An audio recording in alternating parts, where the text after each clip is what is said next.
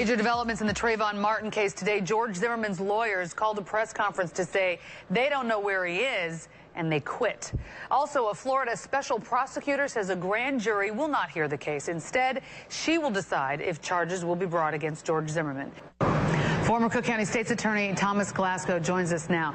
The Trayvon Martin case, this is one of those where, we're still waiting to hear whether or not there's charges. But the real interesting thing about this one, there's been this big uproar. What kind of pressure is this special prosecutor under to bring some kind of charge? Well, there's intense political pressure because the majority of people that are looking at this are not from the state of Florida. Right. Usually, a special state's attorney or a special prosecutor has the ability to just work within the framework of the state law. But now you've got people looking from the outside